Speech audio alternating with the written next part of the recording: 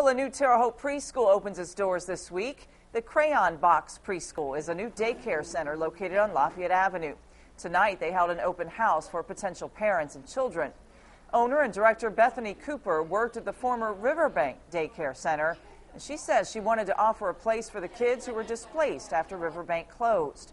It also gave her the chance to achieve one of her own goals.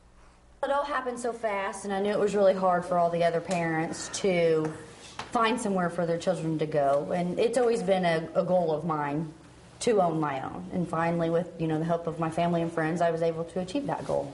The Crayon Box starts up classes again on Wednesday.